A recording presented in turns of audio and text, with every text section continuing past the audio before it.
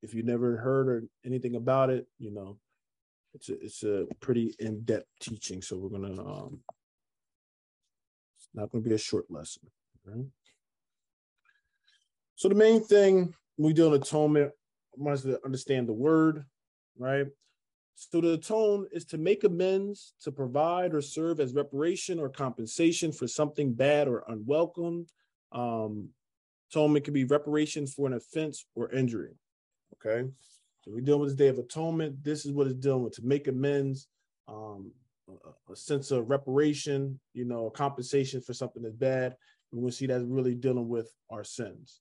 Okay, so we're dealing with atonement. It's the day that we're basically reparation for sins, we're paying for the sins. Okay.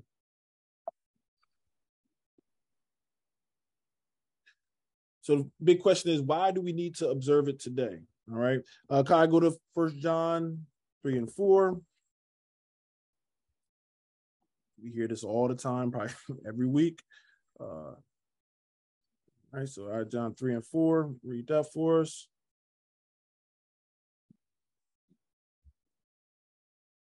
Whosoever committeth sin transgresseth also the law, for sin is the transgression of the law. All right. So when you transgress the law, you are in sin. All right. So whosoever committeth sin transgresseth of the law, for sin is the transgression of the law. All right. Let me get John, go to the first chapter now, same book, and start at verse 8. All right. So now we know what sin is. When you break the law, now you are being classified. It's getting identified as a sin. All right. So John chapter 1 and verse 8. It says, if we say that we have no sin, we deceive ourselves, and the truth is not in us. Mm-hmm. So we see that if we say that we have no sin, we only deceiving ourselves, beloved, because what? We have all sinned. Okay. Read verse 9.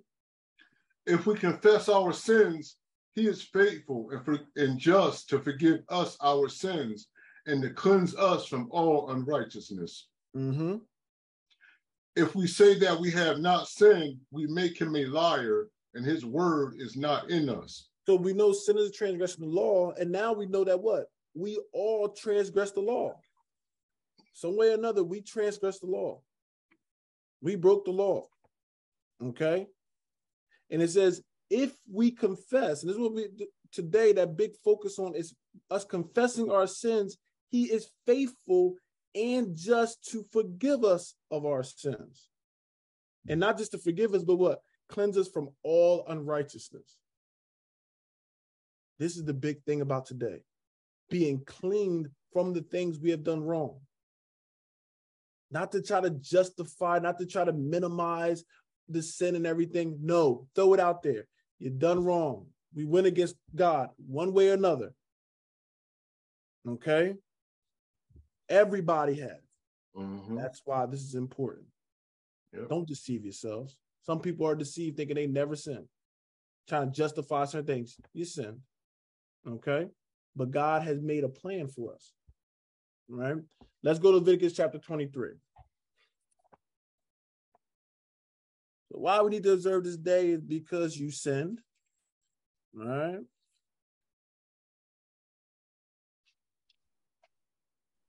And this day is special for all sinners. Right? All sinners. This day is special for us. So Leviticus chapter 23 and start at verse 1.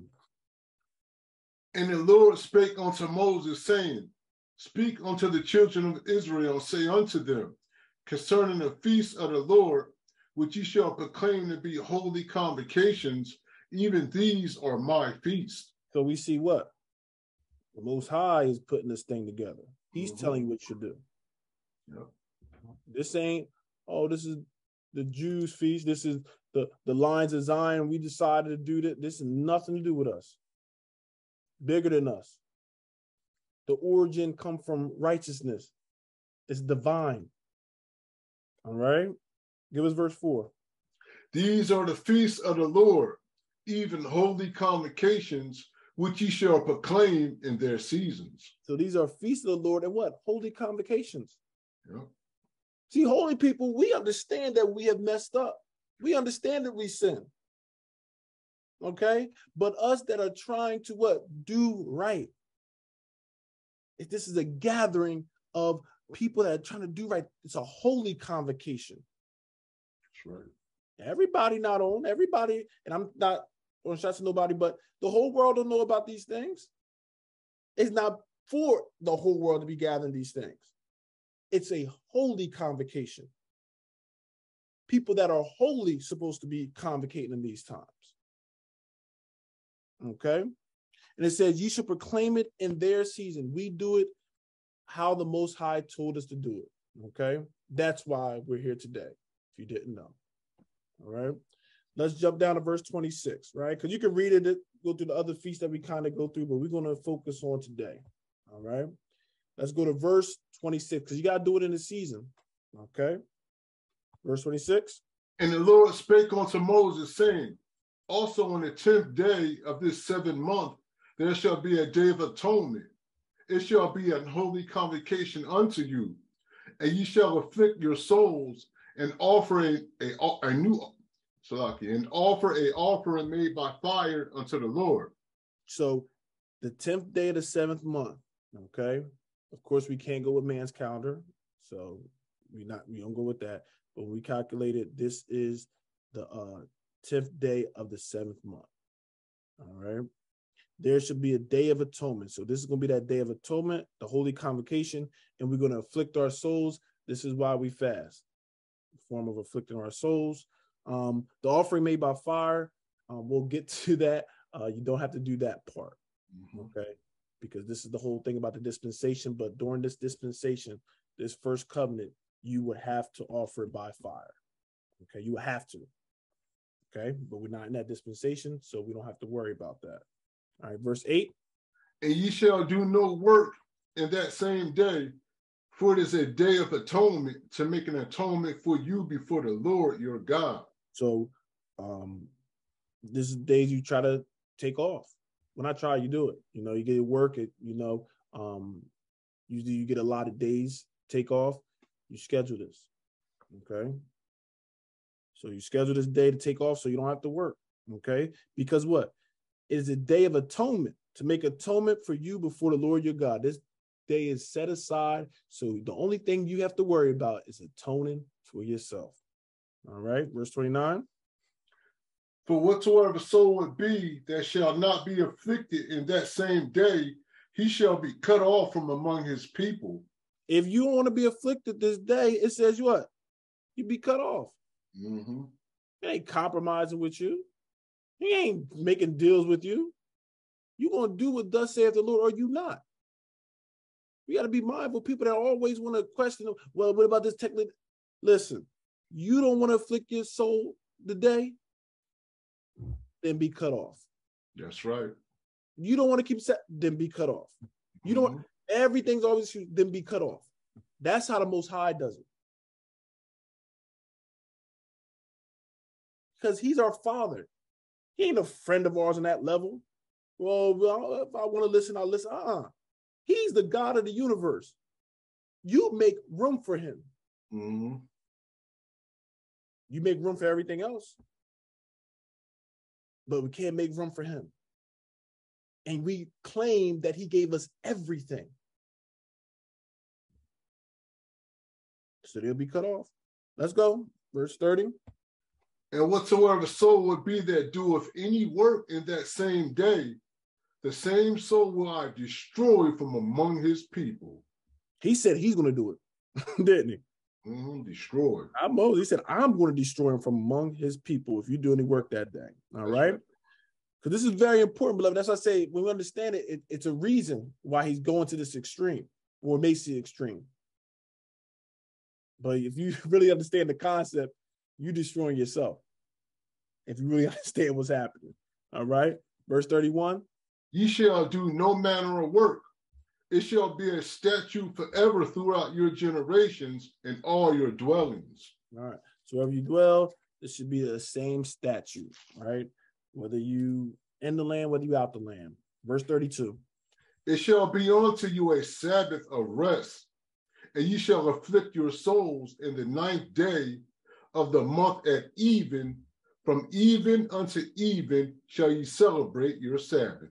All right. So we ain't going to go into a whole war.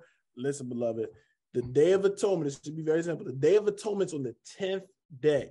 It's a Day of Atonement. So you're going to afflict yourself on this day. Mm-hmm.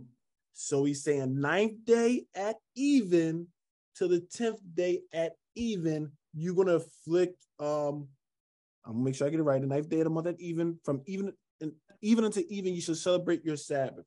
So this is going to refer to as the Sabbath. So you understand it. The 9th day at even, for people that have 9th day, even meaning just at the beginning of a day, you're going to miss the day. If you start off the 9th day in the beginning, and then the 10th day at even means the beginning of the day, guess what? You're going to be fasting the day before the Day of Atonement. Don't make sense. So we have to understand that even can be the beginning of the day, and also can be the going out of a day. Yep. If you don't have that understanding, I'm guaranteed anybody that just say it's one way, you don't understand the book. I ain't going to argue with you. You just don't understand it. And you're going to miss this whole thing. Mm-hmm. This day at even mean the 9th day going out, like we're going out, right? The 9th day is going out. And what? That will be so you can get the beginning of the 10th day. And then when the 10th day is going out, now that will end the 10th day. You see how you get that day period? So you're fasting from the beginning. You ain't doing a 12-hour fast. You're getting from the beginning, the ending of one day, and then the ending of the day of the 10th. Okay, so you're getting that full thing. All right. So let me see if I have any other notes. So these are just little notes, just in case you missed it. You celebrate it forever, 24 hours from sundown to sundown, just for layman's terms. All right, even to even. So the 9th day, sundown, into the 10th day at sundown. This will be the whole Day of Atonement. Our days, 24 hours. You will have some, and I'm just going to make the point, you have some passages where a day is 12 hours. You got to look at the context, beloved. Okay? All right. Hopefully we're all good. We're all good. Let's go to Leviticus 16. All right, let's get into this Day of Atonement. I want you to understand the history of it, because if you don't understand the history, you're not going to be able to appreciate where God has us now. You're not. Right? You have to understand the beginning part. It's beautiful how the Most High had this thing put together. All right, Leviticus 16. And what I have on here is so you can see how, I'm just showing you kind of a replication of how it will look in the Old Testament. Okay, so they will have it. This will be in the midst of them. Before we got our temple, when we was in the wilderness, the Most High moved on Moses with the spirit of Moses to kind of have this set up, right? So when they're in there, this is how they would do it. They would have basically a big old tent, right, to cover everything. And then within the tent, I don't know if y'all can see the line, a white line. You see this purple or this pink. This is a curtain. So like basically you go in the first curtain, you got your altar of burnings, your washing. And then you have this building. We're gonna go through it and you'll see it, but this is the Holy of Holies. You see what? A curtain, and then you got this place, called the holy place. And you got the menorah, but you'll see them candles that was in the temple. You got the shewbread, right? And you got the incense where you had the altar at. And then there's another one, another little curtain. And then that place is the Holy of Holies. Okay, beloved? So you get in the curtain, you got this court.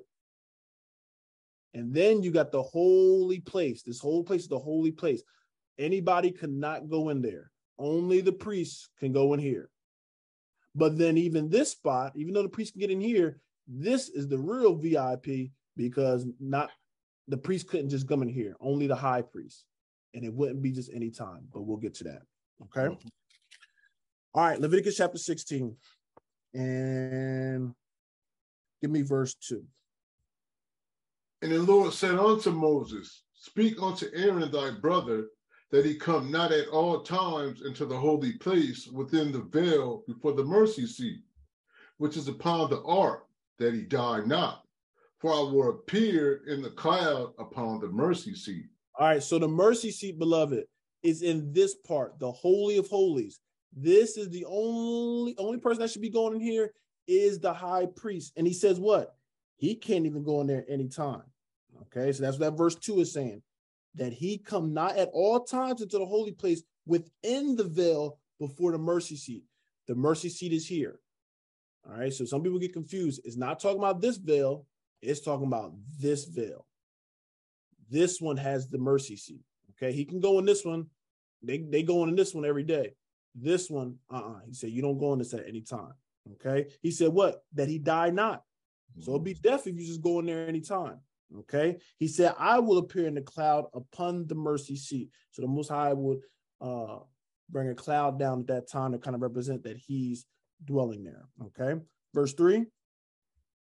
Thus shall Aaron come into the holy place with a young bullock for a sin offering and a ram for a burnt offering. So when he come in the holy place, he got to have a young bullock for a sin offering and a ram for a burnt offering. All right, so you got a bullock for a sin offering, a ram for a burnt offering. Okay. We're not going to go into all the offerings today. We're going to kind of just stay on the point where we at. All right. So let's go to 16. We're still in 16. Let's jump down to verse 6. And Aaron shall offer his bullock of the sin offering, which is for himself, and make an atonement for himself and for his house. So Aaron shall offer his bullock of the sin offering, right? Which is for what? Himself, and make an atonement for himself and for his house. You go to Hebrews, they make a reference to this. A lot of people don't understand the reference because they never studied the Old Testament, or specifically this day. But he will have to actually atone for himself because the high priest had sins, right? So he said to atone for himself. Okay, let's keep reading. And he shall take the 2 goats and present them before the Lord at the door of the tabernacle of the congregation. So we got the sin offering, the bullock, the sin offering. Now we got what? 2 goats, beloved. Okay, just like the picture I showed in the beginning. See them with 2 goats. Okay, you can present them before the door of the tabernacle of the congregation. So this is outside the building. Okay, so we got 2 goats. Read. And Aaron shall cast lots upon the 2 goats, one lot for the Lord and the other lot for the scapegoat. So we got 1 lot. So when you cast on lots, they would do that back in those days, kind of like, there'll be something close to us. Maybe like rolling a dice, and if it lands here, you do this, land here, go there. That's how they're supposed to get kind of a prayer mode, and basically it's showing that God is choosing and not man. So they'll put it in something like that. So that's what it was, casting lots. So they cast a lot, and it says 1 lot for the Lord and the other lot for the scapegoat. So one, the Lord, basically this is how the Lord will choose it, which one he want for himself and which one he want for the scapegoat.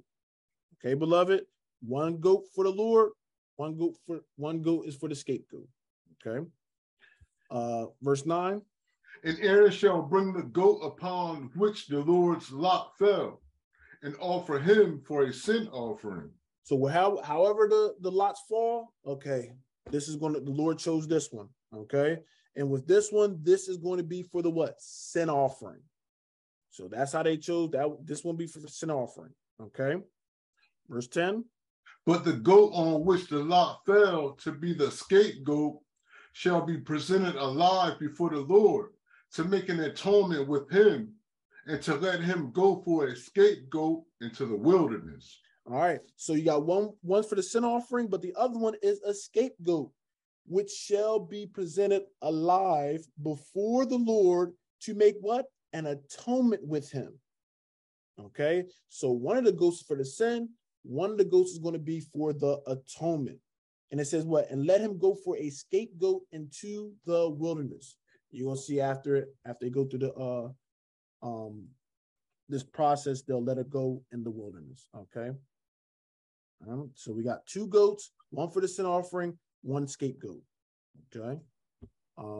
Let's jump down to verse. Give me verse, where we at? 13, 14. Give me 14. We go 14. And he shall take of the blood of the bullock and sprinkle it with his finger upon the mercy seat eastward. And before the mercy seat shall he sprinkle of the blood with his finger 7 times. So he'll get the blood of the bullock, right? This is that bullock, what, in the beginning, right? Because they ain't talking about the goats, talking about the bullock. The bullock was for the sin offering for himself. This is the one he's going to sprinkle seven times. Okay, 7 representing that completeness. And it's telling you exactly how you do it. Finger upon the mercy seat eastward. Okay. And before the mercy shall he sprinkle the blood with his finger 7 times. All right. So that's talking about that place. Okay. When you talk about that mercy seat, that's behind that second veil. All right. Behind that second veil. Verse 15. Then he shall kill the goat of the sin offering that is for the people, and bring his blood within the veil, and do with that blood as he did with the blood of the bullock, and sprinkle it upon the mercy seat and before the mercy seat. All right. So I want us to realize it. When you get to Hebrew, now you can understand really what Hebrew's dealing with. He's saying he would sprinkle blood right from the bullock. Mm-hmm. The bullock is his atonement. I want to understand it. He had to atone for himself first. Now he can take on the sin offering for what? For the rest. Okay. Did it say the rest already? Or am I going ahead? Yeah. Yeah. Verse 15. Then shall he kill the goat of the sin offering that is for the people. Okay. The bullock was for him. This one is for the people. Because God's showing you that the priest, the leader, he got to be right. Mm-hmm. Before he worry about cleaning somebody else, he got to be right. Because technically, if he ain't right, that ain't going to be right. What are you offering? So he's saying, like, no, high priest, even though you supposed to be doing righteous, you still off. You need to atone for yourself. Now, when you atone and you clean, now I want you to go and what? Get the people right. Okay? That same kind of principle still applies. Oh, man. Right? Yeah. So go to the sin offering that's for the people and bring the blood within the veil, and you're going to do exactly what you did for you. Just like how you got right, you're going to do the same thing for the people, and this is how they're going to get right. Yeah. Okay? All right, so let's keep going. Verse 16. And he shall make an atonement for the holy place because of the uncleanness of the children of Israel and because of their transgressions and all their sins. And shall he do for the tabernacle of the congregation that remaineth among them in the midst of their uncleanness. All right. So he's going to make atonement for the holy place. I want you to catch this. He's making atonement for the place now. Because why? Why did the place have to be clean? Because what? Because the uncleanness of the children of Israel. And because of their transgression and all their sins. Mm-hmm. And so shall he do for the tabernacle of the congregation. Right? You defile the place. It ain't about the building. But at the same time, you gathering and Lord, look like you defiled this building. You got to atone for the building now. I got to clean the building up because y'all done made it basically like Christ was saying, den of thieves. Y'all made it a sin palace. Okay? Read. We can keep reading. Read right through 17. And there shall be no man in the tabernacle of the congregation when he goeth in to make an atonement in the holy place until he come out, and have made an atonement for himself and for his household and for all the congregation of Israel. All right, so everybody else be out. While the high priest dealing with all this, everybody else be out. Let them do this business. Okay? It's so beautiful dealing with Christ because, Lord, it's crazy. Verse 18. And he shall go out unto the altar that is before the Lord and make an atonement for it, and shall take of the blood of the bullock and the blood of the goat, and put it upon the horns of the altar round about. Okay. Let's keep going. And he shall sprinkle the blood upon with his fingers 7 times, and cleanse it, and hallow it from the uncleanness of the children of Israel. All right, so he's hollowing this thing, he's cleaning this thing up. Let me make sure I got some of the notes in here. All right, let's keep going. And when he had made an end of reconciliating the holy place and the tabernacle of the congregation and the altar, he shall bring the live goat. So I wanted to get that, because remember we talked about that reconciliation in the New Testament. We see that word pops up early, don't we? Mm-hmm. When he had made an end of reconciling what? The holy place. Y'all done messed up my place that's supposed to be clean, supposed to be holy, because of what y'all doing. Nothing was wrong with the place, but because y'all came and taken up, now we gotta clean up. I gotta reconcile the place back, because this is supposed to be a place that connects you to me. So he's reconciling the holy place and the tabernacle and the altar. Then he should what? He should bring the live goat. All right. Remember, we had 2 goats, right? We had the bullock, which was for high priest. We had the 1 goat, right? That was for the sins of the people, the sin offering the Lord chose. And then we still have what? Another goat. And this was supposed to be the scapegoat, right? Hopefully y'all with me. If anybody ain't catching it, just unmute or whatever. Say, Mike, can you explain it? I want everybody to get it. All right. Verse 21. So what are you going to do with this live goat? And Aaron shall lay both his hands upon the head of the live goat, and confess over him all the iniquities of the children of Israel, and all their transgressions and all their sins, putting them upon the head of the goat, and shall send him away by the hand of a fit man into the wilderness. So Aaron shall lay both of his hands, I want y'all to catch this, both of his hands upon the live goat, right? This goat, and confess over him, this is confessing over the goat, all the iniquities of the children of Israel and all the transgressions and all their sins. Mm-hmm. This is symbolism, beloved. Come. He's putting his hand on this goat and he's confessing the sins of Israel and the transgressions. Mm-hmm. What's happening? If you can understand it, he is taking on the sins of the people and transitioning it to this animal. This is why you understand sometimes New Testament saying don't lay hands on people suddenly. Because what? You grabbing spirits and all kinds of stuff. You dealing with stuff you don't even understand. This is why you need to be right when you laying hands on somebody. Because that transferring can happen. This is why he's saying, Aaron, I want you to do the bullock to get yourself, make sure you clean. Because you can't be doing this transition, you ain't clean, you might get something on you. So you got to be right. So he's going to put his hands on there. He's confessing all the transgressions and everything, and shall send them away, the fit man into the wilderness. And this is, beloved, you see how the world gets scapegoat? This was us. This is something they got from us. Because what? This goat didn't do nothing wrong, did it? Goat didn't do nothing. And it's taking on what? The blame, the sin of others. Mm-hmm. It's like we talk, see, that person's the scapegoat. We done put all the blame on him, and now he's going to take the punishment. That's what we basically doing. The Most High set it up where, okay, you're going to have all this, the sin and everything. You're going to transition it to the leader, the priest, high priest, and he's going to transition that thing to the animal. Okay? And then that scapegoat, a fit man, I mean, a strong man, going to take that thing and take it to the wilderness and let it go. Okay? This is all relevance behind this. All right? Let's jump down to verse 29. And this shall be a statute forever unto you, that in the 7th month, on the 10th day of the month, ye shall afflict your souls, and do no work at all, whether it be one of your own country, or a stranger that sojourneth among you. So you can't work, you can't be having other people work for you, just like the Sabbath day. All right? Verse 30.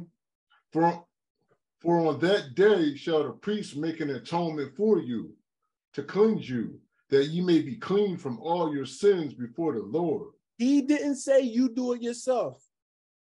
He said that who can make it for you? Read that again. For on that day shall the priest make an atonement for you. The priest, he said, I set the priest to do that. Because you have people, well, you don't got to go to them. You can just do it yourself. No, he said, this is how I set it up. I set up where you can put that thing on him and he can put it there. Did we read anybody else can put their hand on their goat and put the sins on the goat? He set up that the priest do it. He's able to bear all those sins and then put on that goat. You understand? Christ, he's able to bear all those sins. Anybody couldn't just bear all the sins. Okay. Verse 31. It shall be a Sabbath of rest unto you, and ye shall afflict your souls by a statute forever. So we afflict our souls, the statute forever. All right. All right, verse 34, down 34. And this shall be an everlasting statute unto you, to make an atonement for the children of Israel for all their sins once a year. And he did as the Lord commanded Moses. The Most High has a day dedicated to atone. If you did anything wrong throughout that year, you made it to atonement. This was a day where you can get it all out, all of it away and be cleansed. All right, he set this day aside. I'm not saying other days somebody couldn't get sins forgiven or anything. I'm saying this is a day that was set aside just for this purpose. Okay. See the notes. All right. So some of the notes that we see, there was a goat for a sin offering, and then there was a scapegoat that was alive for the atonement. All right. The atonement is for Israel's transgressions and sins. And they sent the scapegoat in the wilderness. High priest must make atonement to cleanse you. I'm making these notes because it's going to be important as we move forward. Okay. All right. Let's go to 1 Corinthians chapter 2. I think this might be the only slide that kind of showed the verse. 1 Corinthians chapter 2. And we're going to start at verse 11. 1 Corinthians chapter 2 and verse 11. For what man knoweth the things of a man, save the spirit of man, which is in him? Even so the things of God knoweth no man, but the spirit of God. So basically, in other words, what man knoweth the things of a man, save the spirit of which is in him? Even so the things of God knoweth no man, but the spirit of God. So the man can't understand sometimes spiritual things, can't grasp these things, not revealed to him. So you need the spirit of God to reveal spiritual things. Okay. So some people, they look at it, that's what the heck are they doing? They're killing this animal, you know, this guy's putting both of his hands on the animal and confessing what people did wrong and letting it go. This is stupid. What the heck does got to do with anything? Because what? The carnal mind, they don't understand. But us that have the spirit of God, we get the revelation. We get these things revealed to us. Okay. Verse 12. Now we have received not the spirit of the world, but the spirit which is of God, that we might know the things that are freely given to us of God. Okay. And this is where it goes to. We receive not the spirit of the world, but the spirit which is of God. All right. So we get some things that God freely gives certain things to his people, to people that got his spirit, but he don't give it to everybody. All right. Read. Which things also we speak, not in the words of which man's wisdom teacheth, but which the Holy Ghost teacheth, comparing spiritual things with spiritual. And this is what we do. We're going to compare spiritual things with spiritual. Yep. We know this whole book is spiritual. And there's some things, even in that first covenant, that we can compare to this even second covenant. Or things in the Old Testament that we can make parallel to things in the New Testament. You know, they got these things. These are spiritual things. They're spiritual connections. All right. So we ain't gonna teach it with man's wisdom. We're gonna teach it as the Holy Spirit break it down. We're gonna break it down right through the word.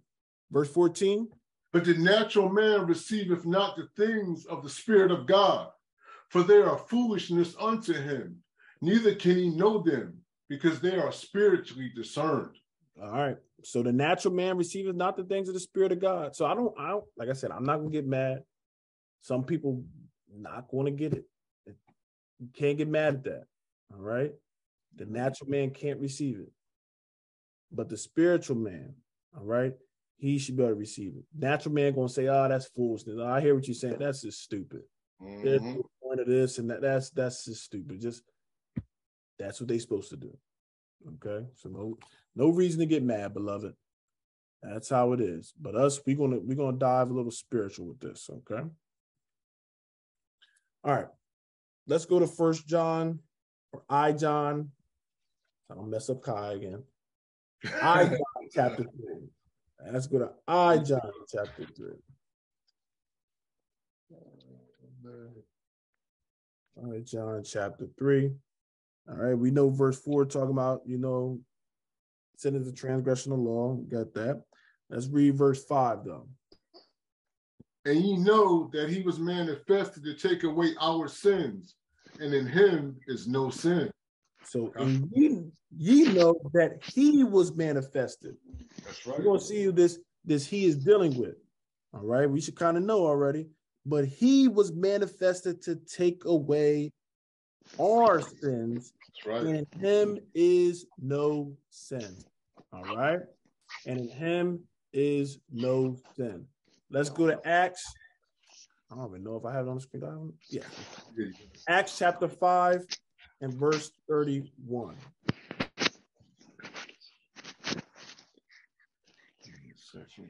Acts chapter 5 and verse 31. Him have God exalted with his right hand to be a prince and a savior, for to give repentance to Israel and forgiveness of sins. All right. So this is dealing with, well, I don't want to even say it. Let's move up. I think above it, it says it. Hold on. Go to verse 30. The God of our fathers raised up Jesus, whom ye slew and hanged on a tree. So we see what? Father raised up Jesus, and what? Whom ye slew and hang on a tree, right? Read verse 31 now. Him have God exalted with his right hand to be a prince and a savior, for to give repentance to Israel and forgiveness of sins. Him God exalted, him God chosen, okay? So he exalted with his right hand to be a prince and to be a savior. I catch that. You got some titles. Exalted to be a savior to do what? To save who? To give repentance to Israel. And forgiveness of sins. Yeah, that's funny. Because we read that what? The atonement, that was time where Israel will say what? Confess all their sins and transgression, and the high priest would put it on what? That scapegoat to be the atonement. Teach. All right. So we see that even with this, he was made to be a savior to do the same exact thing. People be like, "Oh, it's so different. We in this new." You don't even understand what Christ's doing. All right, this is what he made him be, because nobody could be a high priest. God chose him. He didn't say, "Well, I'm going to do." God chose him. Okay. So when you look at that sin offering, the Lord lots fell or chose. So just going to Leviticus 16, I'm just showing you this is where the Lord chose. Okay. All right. Let's keep going. All right. So make atonement for Israel transgressions. Let's go to Leviticus 17. Let's see this real quick. We're going to do some moving around, beloved, in the scriptures. Got to be like this because people want to argue every single thing. So we want to give some evidence for it. All right. Leviticus 17 and verse 11. Leviticus 17. For the life of the flesh is in the blood, and I have given it to you upon the altar to make an atonement for your souls. For it is the blood that maketh an atonement for the soul. It's the what? The blood. Blood. The blood makes the atonement. The blood is important. Mm-hmm. Okay, it's the life of something. Okay, so when they was dealing with killing the bullocks and doing all those things, he was trying to show us a fundamental principle that the blood is the life. The blood makes the atonement. Mm-hmm. So when you see Christ doing certain things, you should understand why blood was very important. Why he said you gotta eat of my flesh and drink of my blood. He's trying to show some things. Okay? Mm-hmm. But we can go to all of it today. All right. But Ephesians chapter 1. Let's go to Ephesians chapter 1. All right. Ephesians chapter 1.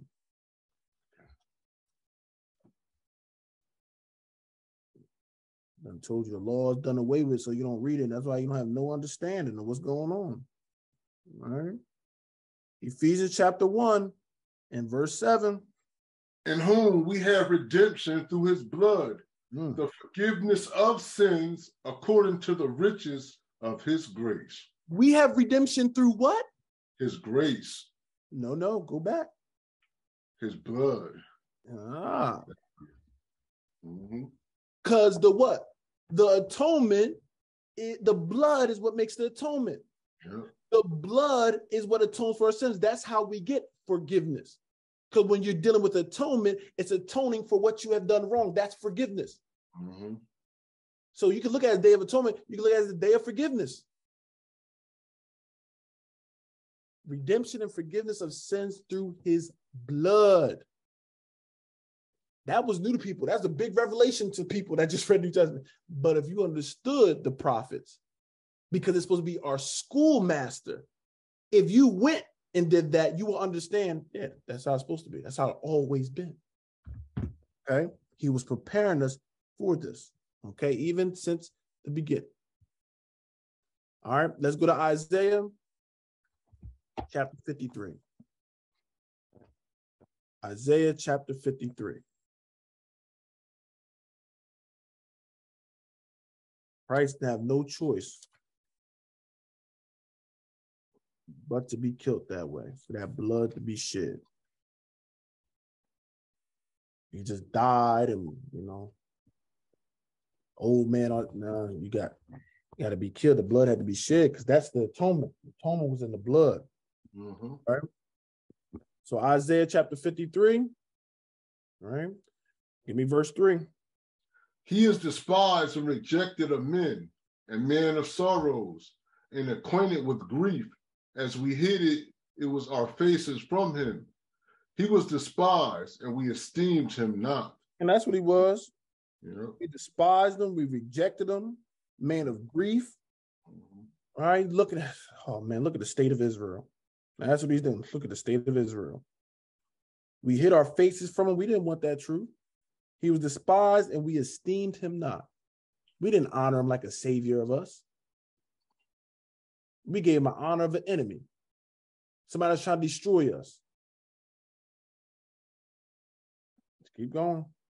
Surely he had borne our griefs and carried our sorrows, yet we esteemed him stricken, smitten of God, and afflicted.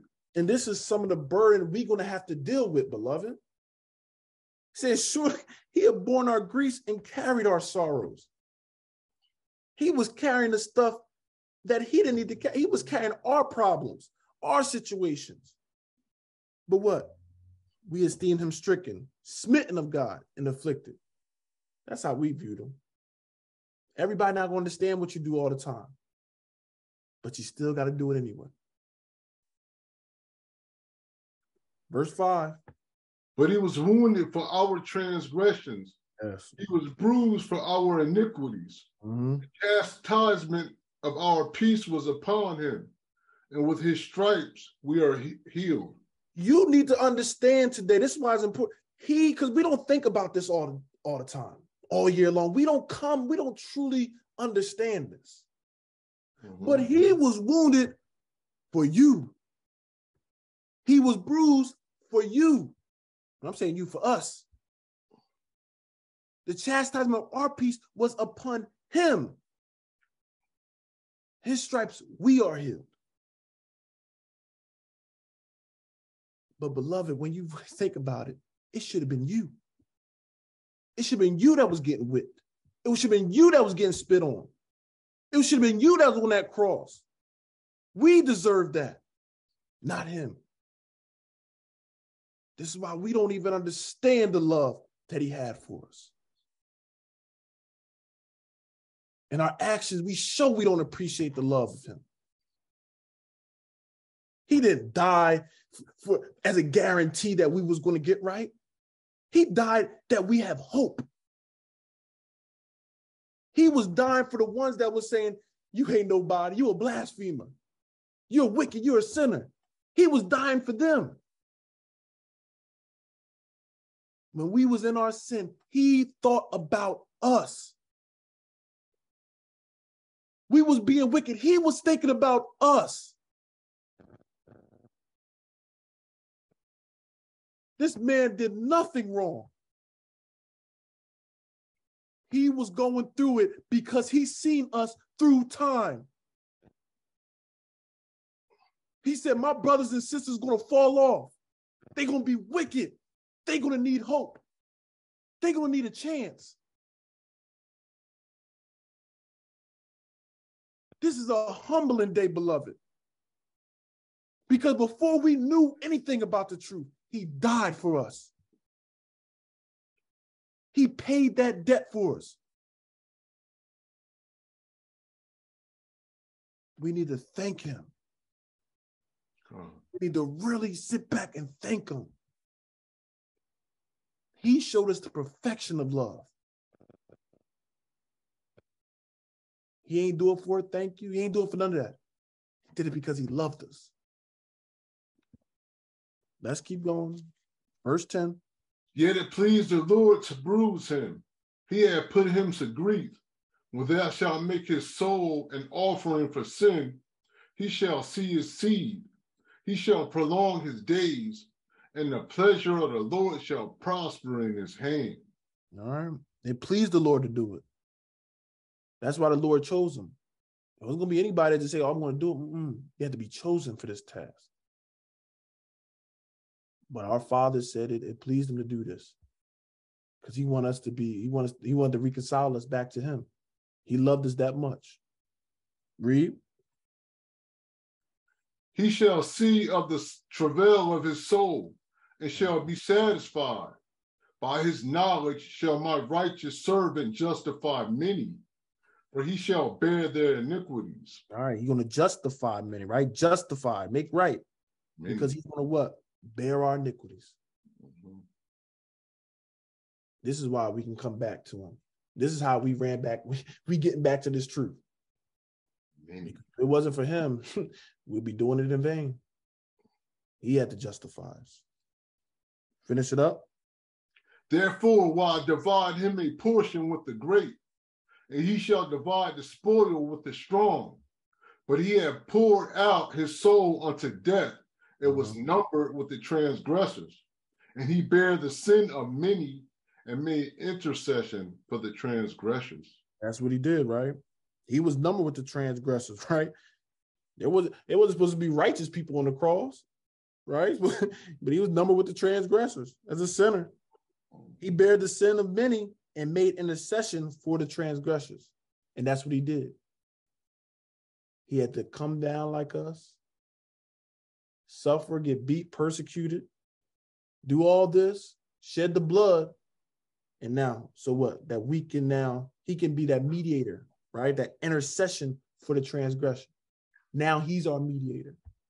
Okay? So we can get back to the Father. All right, let's go to the high priest. Because it says the high priest makes the atonement to cleanse for you. Let's go to Leviticus chapter 16. Leviticus chapter 16.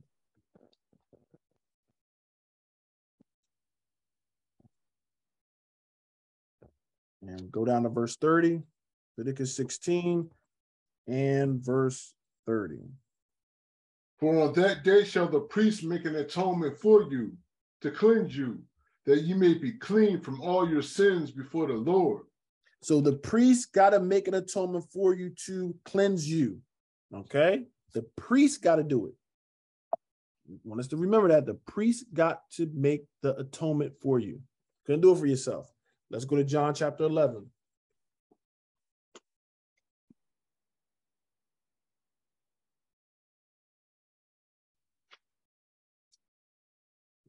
You know, people, well, Michael got you, right? Because Christ wasn't the high priest when he was alive. That came after it. It said the high priest got to choose it. No problem. John chapter 11. Let's go to let me go. Not go to 40s. Give me 47. Then gathered the chief priests and the Pharisees a council and said, what do we? For this man doeth many miracles. All right, what we gonna do? Right? They come in and Christ is he getting believers. There's a lot of people that didn't believe in him, but there was people starting to believe in him. They like, listen, what we gonna do with this guy? He doing a lot of miracles, you know, and that gets people to start to believe him. Read. If we let him thus alone, all men will believe on him, and the Romans shall come and take away both our place and nation. All right. If we let him alone, all men will believe on him. And the Romans shall come and take away both our place and nation. So they worrying about themselves. They're like, man, if we don't get this under control, the Romans they're going to take everything. Okay. Read verse 49 slowly. And one of them, named Caiaphas, being the high priest that same year, said unto them, ye know nothing at all. So who? We got priests and the council and all them, the Pharisees, they all together saying, what we going to do? But who stood up now? The high priest. He's saying, y'all don't know nothing. You know, you talk to them young people, y'all don't know nothing. Y'all all worry, y'all don't know nothing at all. Listen to what he says, verse 50. Nor consider that it's expedient for us that one man shall die for the people, and that whole nation perish not. I want y'all to understand what this brother just said.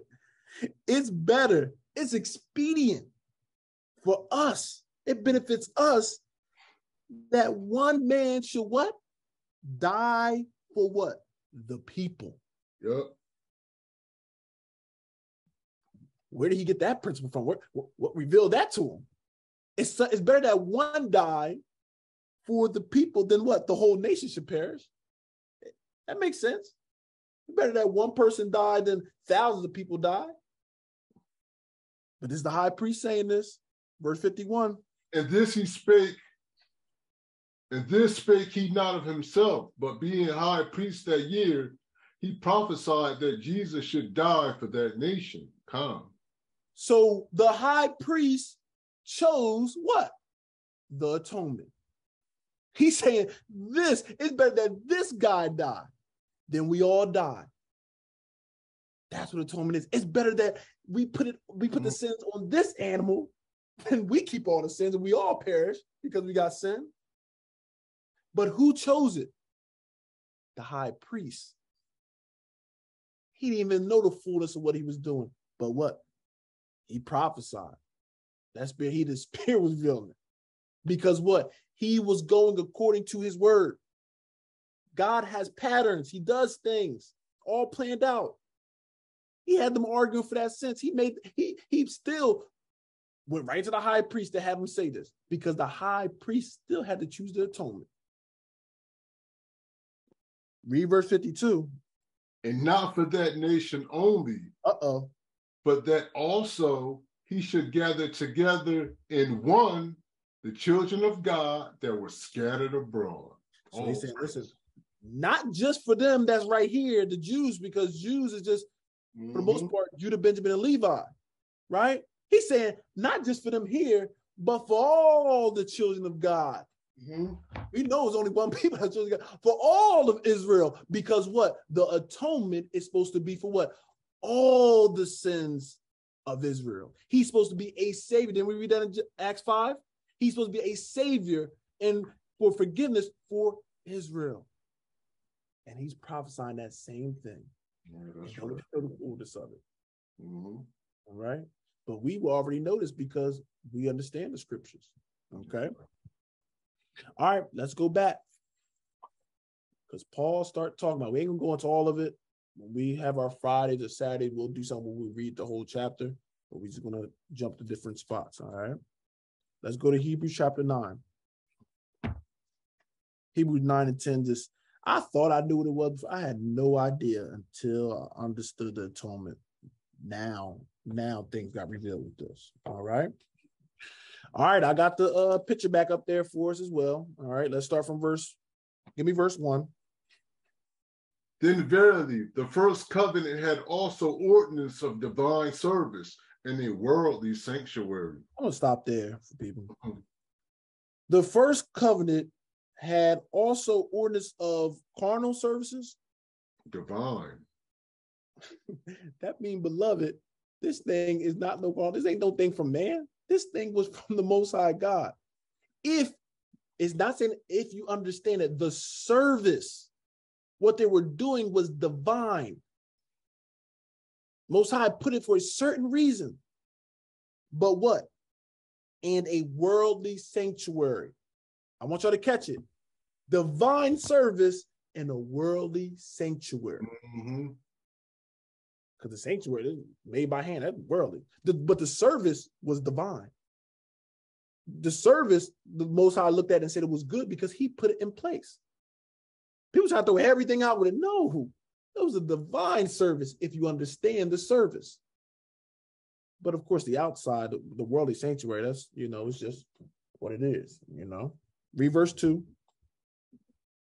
For there was a tabernacle made, the first wherein was the candlestick and the table and the shewbread, which is called the sanctuary. This is where we got here, right? Can you see the arrow, Kai, when I'm moving around? You don't see the arrow? Oh, yes. Okay. So I'm going to bring it down here. This is the holy place. It says, there was a tabernacle made, okay? The first wearing the candlestick. I want y'all to see it. Candlestick, this area. The table and the shewbread. This is where the shewbread is.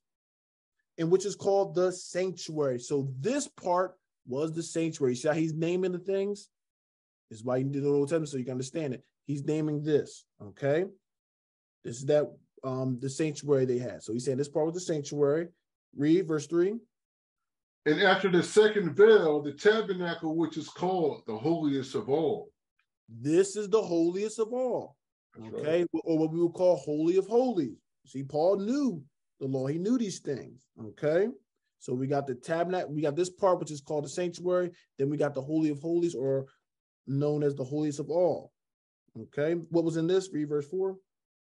Which had the golden censer and the ark of the covenant overlaid round about with gold, wherein was the gold pot that had manna, and Aaron's rod that budded, and the tables of the covenant. All right, so it had our commandments and everything, and all that stuff in this part, okay? Read verse 5. And over it the cherubims of glory shadowing the mercy seat, of which we cannot now speak particularly. All right, remember he said, I will come down on the cloud upon the mercy. This is where the atonement thing will come in, all right? Read verse 6. Now when these things was thus ordained, the priests went always into the first tabernacle, accomplishing the service of God. The priests, I want y'all to catch it below because it's different. The priests went into what? This part, the sanctuary, okay? Yeah. Accomplishing the service of God. But the service of God, was it carnal? No, verse 1 said it was what? Divine service. Because it got some deep spiritual stuff if you understand the service, okay? All right, so they will do this. They will do their thing in this one, right? With the shewbread and lighting the lamps and the incense. So the priest would be in here doing that. Verse 7. But into the second went the high priest alone once every year, not without blood, which he offered for himself and for the errors of the people. Remember we read. Now we should all know what Paul's talking about. The second went the priest alone. Because remember he said only the priest can come in here, but he can't come here anytime. He only came in what? Once a year. Guess when that once a year is? Today, the Day of Atonement. But he wouldn't come in there anytime with anything. He said, not without blood, meaning he couldn't go there unless he had blood with him, which he offered for himself. Remember, he had that the bullock to offer the sins of himself and for the errors of the people. Remember the other goat, sin offering, right? So he's saying the same thing that we're talking about, but a lot of people have no idea because they didn't look at the Day of Atonement. This is that one time in a year. Verse 8.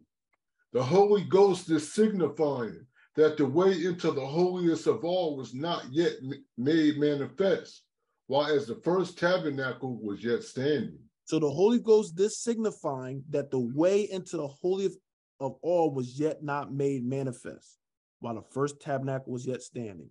Anybody know what that's talking about? Very specific. How does it say? He's saying the Holy Ghost, this signifying that the way into holiness of all was not yet made manifest. How did the Holy Ghost show that? How did the Holy Ghost signify that? Right. So when you look at it, beloved, what did I tell you all these pinkish or purple things were? What did I tell you these were? Anybody remember? What were these pinkish things in this picture representing? Curtain. The curtain. Good job, Sister Zelle. Right? These are curtains. So he's saying the Holy Ghost, right? We can look the scriptures. See, people all they hear Holy Ghost, they get all crazy with it. The scriptures did signify that what? The way into the holiest of all was not yet made manifest. It wasn't clear how to get there. Why? A curtain blocks something. When you don't want somebody to see something, you put a curtain up, you'll block it. So God was showing us through this that it wasn't clear how to get to the holiest of all. What came down in the holiest of all? Anybody remember what we read in Leviticus? What came down there? Right? We got the mercy seat and everything. What came down on the mercy seat? Anybody paying attention? Most High. The Most High, how did he come down? What was the representation of it? The cloud. Remember he said, come down the cloud, right? So it was manifest because what? Everybody couldn't go in there. So it was a block. It was something to not let us see that we can get there because he was doing something. No, y'all can't be presented to me here. Y'all can't get to me yet. It ain't clear. It's still a mystery. The curtain shows that mystery. All right. Give me Matthew 27. Matthew chapter 27. He was showing that you were not able to see into the holiest of all. Beloved, if y'all just want to get the mystery, think of the name, right? Holy of holies or holiest of all. Who is the holiest of all? Who is the holy of all holiness? Will be the Father. And you're going to see why it's very important. I say if you know the laws, you can understand a lot of deep spiritual things, but everybody can't receive it. All right. So Matthew 27, give me verse 50. Jesus, when he had cried again with a loud voice, yielded up the ghost. And behold, the veil of the temple was rent in twain from top to bottom, and the earth did quake, and the rocks rent. So the veil was rent, right? And you can see that symbolism that now I'm showing you that there's a way into something, okay? A veil protects something, blocks something. But even when this happened, it says what? The veil of the temple rent in two. Because he's able to get somewhere that we wasn't able to get to. Okay? But we won't go into all that. But we're going to touch on it. All right? Let's go to Hebrews chapter 8. So when Christ died, the veil of the temple rent. All right? He said that curtain was there so we wouldn't know. It was trying to hide something from us or prevent us from something, put it that way. Hebrews chapter 8, And we're going to get one verse out of there. Hebrews 8 and verse 5. Hebrews 8 and verse 5. Who serve unto the example and shadow of heavenly things, as Moses was admonished of God when he was about to make the tabernacle. For, see, saith he, that thou make all things according to the pattern showed to thee in the mount. All right. So Moses didn't wake up and say, you know what? I'm going to make this, this tabernacle thing. I think you should have this here. I think you should put this altar incense in the curtain. I think you should have. He said what? See, saith he, that thou make all things according to the pattern showed to thee in the mountain.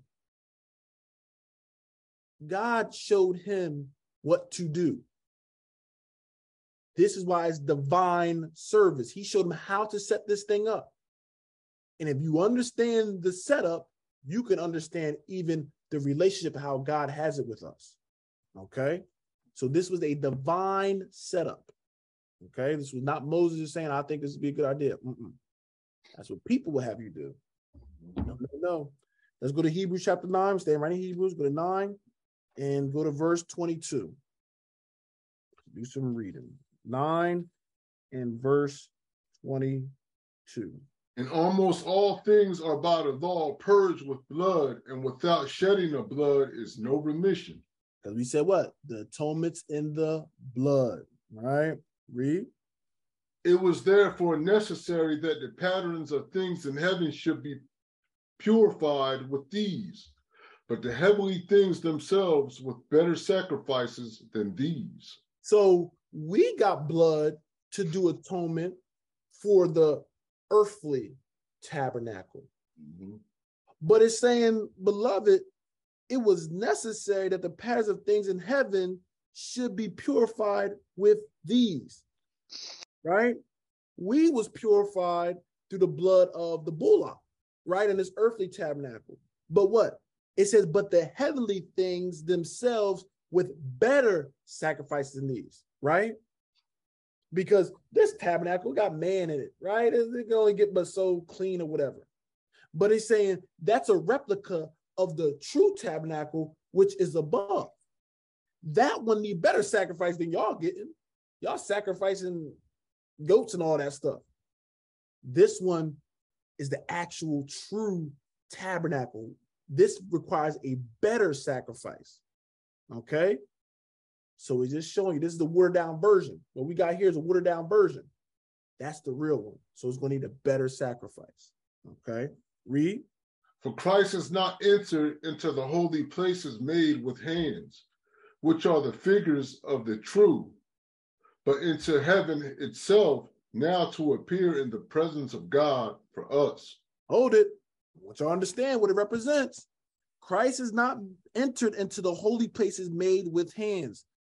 This is the holy place made with hands. What they were making, what our forefathers were making, this is the one made with hands. Catch it. Which are the figures of the true, which is a replica of the true. It's a knockoff brand, okay, of the true tabernacle. Are we getting it? But it says, but he didn't enter into this tabernacle, but he entered into heaven itself, now to appear in the presence of God for us. See, he didn't go into this holy place made by hands and said, He went to the true tabernacle and went to the Holy of Holies where what? The Father dwells. Hope we catching this, beloved. If you understood this, he was showing you a deeper thing. You needed blood. Remember, the high priest couldn't go without blood, you know what I mean, to get into where the presence of God was, right? That was a similitude. But he said, no, Christ actually went to where the Father was. He went to the true heaven, the true Holy of Holies, where the actual Holy of Holies is, okay? Verse 25, continuation. Nor yet that he should offer himself often, as the high priest entereth into the holy place every year with blood of others. All right. So he don't need the offering, right? Because every year they will do sacrifices every year, every year, every year, every year. All right. Verse 26. For then must he often have suffered since the foundation of the world. But now, once in the end of the world, have he appeared to put away sin by the sacrifice of himself. So he don't need to suffer since the foundation. You don't need to keep dying every year. All right, we ain't gonna keep killing him every year. But what? But now once in the end of the world, he have appeared to put away sin by the sacrifice of himself. So this is the time that the Most High chose for him to sacrifice himself. Sacrifice for the sin. All right. So he putting away sin by the sacrifice of himself. Read. And as it is appointed, keep going. Nah, we don't need that one. Okay. Let's keep moving. Let's go right to next chapter, chapter 10. For the law, having a shadow of good things to come, and not the very image of the things, can never with those sacrifices which they offer year by year continually make the comers thereunto perfect. And people don't understand what that's talking about, but we see what it's dealing with, right? The law having a shadow of good things to come and not the very image of the things, right? Because we're seeing some of these things. These are replicas. These is not the actual thing. The temple is not the actual temple of heaven or the sanctuary of heaven, right? It's a replica image, okay? The sacrifice we were doing, they're not the true sacrifice. Christ is, okay? So the law having a shadow of good things to come and not the very image of the thing, not the actual thing, can never with those sacrifices which they offer, listen to this, year by year continually, make the comers thereunto perfect. They will come every year, put their stuff on the high priest will put on the animal. They'll do this every year. That couldn't make us perfect. That's what it's talking about. The Sabbath is not every year, right? They said, oh, see, it's talking about the 7th-day Sabbath because that could never make you perfect. This is not talking about that. It's very specific of what this is talking about, right? We read it from the beginning, talking about Atonement. That's what's happening every year because the sacrifices is what? It's supposed to be for us getting forgiveness, being atoned for our sins. When you're clean and washed away from all your sins, it's like you're perfect. But he's saying, listen, we was doing this service, but it truly didn't make you perfect, right? Read verse 2. For then would they have ceased to be offered, because that the worshipers once purged should have no more conscience of sins. So he's saying, if it did make you perfect, if we thought that made you perfect, why would you need to do it year by year? Mm-hmm. That's what he's saying. It never was designed to make you perfect forever. This is why you kept doing it. Okay, let's jump down to verse 4. For it is not possible that the blood of bulls and of goats should take away sins. And he's saying that, show you another mystery. He's talking about the sacrifice of the bulls and the goats. He's saying that never was taking away sin. All them sacrifices of killing never take away sins. We're not going to go to it, but even David showed that. That's not the true forgiveness coming from killing the bulls and goats. Okay, but they had to do it in that dispensation. Read. Wherefore, when he cometh into the world, he saith, sacrifice and offering thou wouldest not, but a body hast thou prepared me. He said, even in the law, it tells us, sacrifice and offerings thou wouldest not, but a body hast thou prepared me. You see how we know what to do already in the law? Because people just be making certain things. Well, you don't have to do that because he already told you that he's preparing a body for us. That's why we knew it was going to be temporary. See, that's what they try to equate the Sabbath and all these things to it. No, he already told us even in the law that this is only going to be for a time, a season. He said, don't worry, beloved, I'm preparing a body and that's going to be for you. All right. Read verse 6. In burnt offerings and sacrifices for sin, thou hast no pleasure. He was telling you, I ain't crazy about the sacrifices and all that stuff you're doing with the bulls. I put it in place, but that wasn't the end game. That ain't what I want you to do, forever just to keep killing bulls and goats. What's that going to do? This is why he's saying I had no pleasure in it. All right. Killing goats, y'all going around sinning the next year, and then you killing some more. All y'all doing is killing all these goats and bullocks. All right. All right, verse 7. Then said I, lo, I come in the volume of the book. It is written of me to do thy will, O God. All right, so it's, I'm reading the volume of the book. It's dealing with me. This is what I say with Christ. He was already, it was showing his presence all through the scriptures. Okay, read.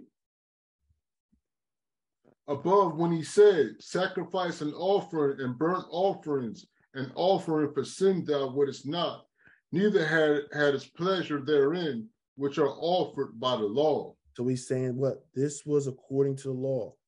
Okay. Even though he's saying the pledges and all that stuff, this was according to the law. But we're going to keep going. Read. Then said he, lo, I come to do thy will, O God. He taketh away the first, that he may establish the second. He can take this one away that was always was supposed to be temporary. That's why he's showing you. He's already been giving you on the scriptures. I didn't require that, right? Saying burn off, I never had pleasure in it. I never liked it. All right. It don't please me that you want to sin and doing all these sins in it, because this is what our forefathers were doing. We were sinning, and then we'll wait till atonement, and we want to give this, or we want to keep killing these animals instead of stopping the sin. That's why, like, that wasn't the point of that. It wasn't the point to just be playing the game of killing animals and saying, oh, I'm good with God. No. All right. So he's coming now to take away the first. That system of killing the bulls, I'm taking that away. So you can establish the second. And the second is dealing with you know who. Let's keep reading. By the which we are sanctified through the offering of the body of Jesus Christ once for all. You see how it's very specific and telling you exactly what to do? Once. Take away the first to establish the second, by the which will we are sanctified through the body of Jesus Christ once for all. So if he's coming and now we got this sacrifice that lasts forever, why would we need to keep doing the yearly one? No, he said, I'm coming to do this, take away that. Okay. Think about our iPhones, the updating. Now you about to get perfected, right? I'm not talking about these iPhones we got, but I'm just saying. Mm-hmm. You get the upgrade. You don't still worry about, the first one that came out, right? We got a perfect upgrade. So now you can throw away those old ones. You get the video games, right? The PlayStation, they got 4 or 5, Xbox, same thing. You ain't playing the old ones. They're done. We established this one to take away the first one. That's what he did with the sacrifices. I'm giving you this perfect one to throw away those ones. So we don't need to do the killing of the goats, and I'm sure they rejoice. You don't need to do that stuff no more. Okay? You don't need to be killing all them, and definitely for sin. We got the perfect sacrifice. Let's go down to verse 18. Now where remission of these is, there is no more offering for sin. Mm-hmm. So there's no more offering for sin. Read. Having therefore, brethren, boldness to enter into the holiest by the blood of Jesus. So I'm going to actually look at it, but verse 18, now where remission of these is, there is no more offering for sin. When you have given it to Christ and he's forgiven you for your sins, you don't have to worry about sacrificing no more. Nope. It's a system that's done now because we have this system. You're going to get it all clean by God, and then what do you have to give to the goat to kill if Christ is there to do that? Okay. So what verse was that? 19. All right. So having therefore, brethren, sisterin, boldness to enter into the holiest by what? The blood of Jesus. Now, do y'all see that? People don't realize. He's saying boldness to enter into the holy.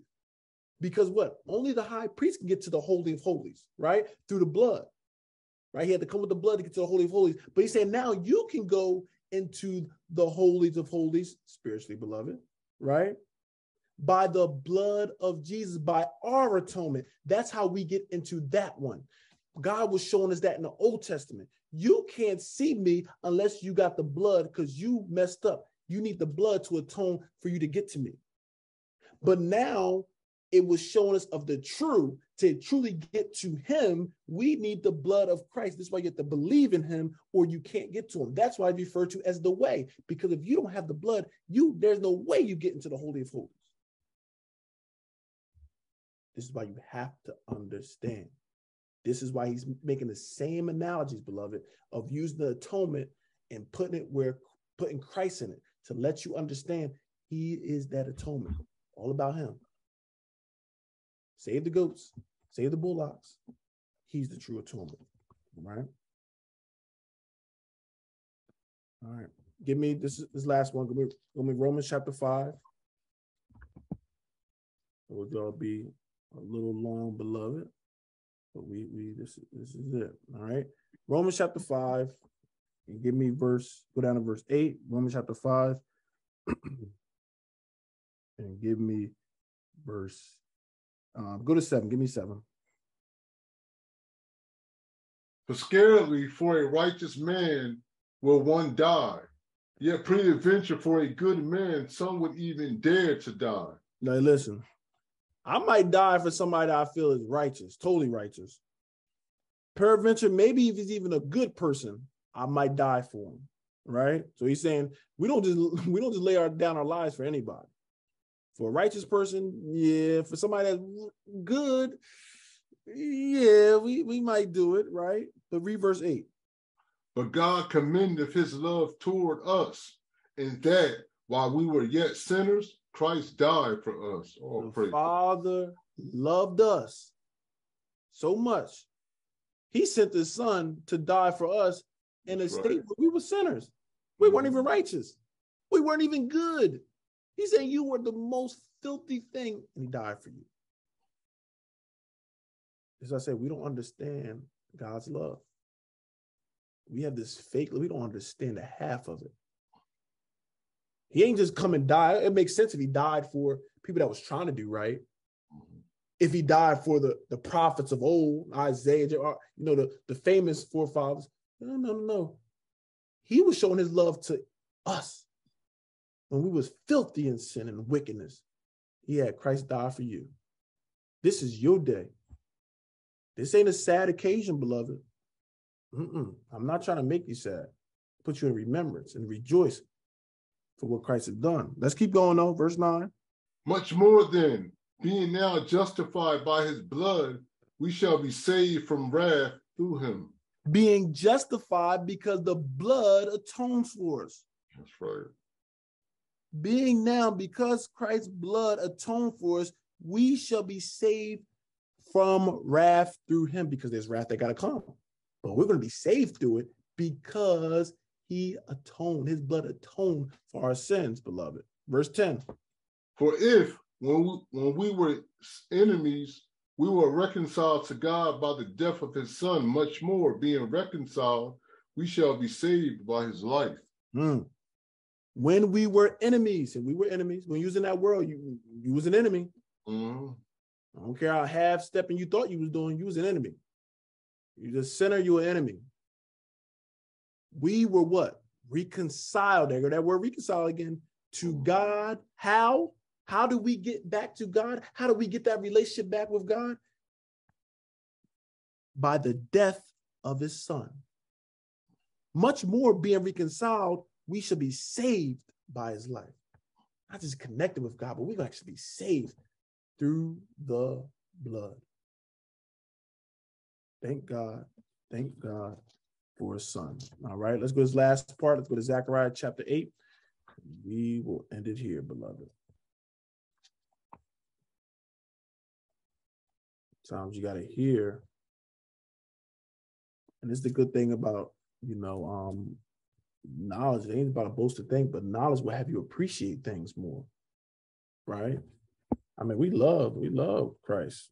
We thought we loved him. I'll put it that. We loved him, but when you just really realize what he done, it puts more weight. Like, wow, like he really, really loved us.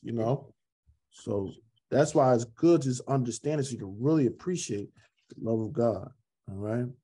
All right, Zechariah 8 and verse 18. Zechariah 8 and verse 18. And the word of the Lord of hosts came unto me, saying, Thus saith the Lord of hosts, the fast of the 4th month, the fast of the 5th, and the fast of the 7th, and the fast of the 10th shall be to the house of Judah joy and gladness and cheerful feasts. Therefore, love the truth and peace. All right. And beloved, just for disclaimer, this is not talking about the Day of Atonement specifically, just so you know. That's why I'm saying 4th, 5th. These were times where the temple was getting desecrated and things of that nature, and they will fast. Fast was a sign of mourning, right? So they will fast because it was such a tragic thing that would happen. That's why our forefathers would do certain things. So they made these days to fast, right, and commemorate the loss of certain things. But he's saying even those things is going to be eventually is going to be for joy and gladness and cheerful, right? Therefore, love the truth and peace. So even with this atonement, it's supposed to be an affliction and everything, but I want us to understand that even when we fast and everything, this thing is a joyous occasion. It should be glad. There should be some cheerfulness. Why? Because he sent his son to forgive us for all our sins. What can make you happier than that? What can make you more glad than that? Joyful, cheerful than that? Don't we love the truth? Don't we love God? All right? And like we say in the Hebrew tongue, Ka'alaya, how about Shemi Awashai? All praise to the Most High in the name of his son. Right? With that, I will say, shalom, shalom, shalom.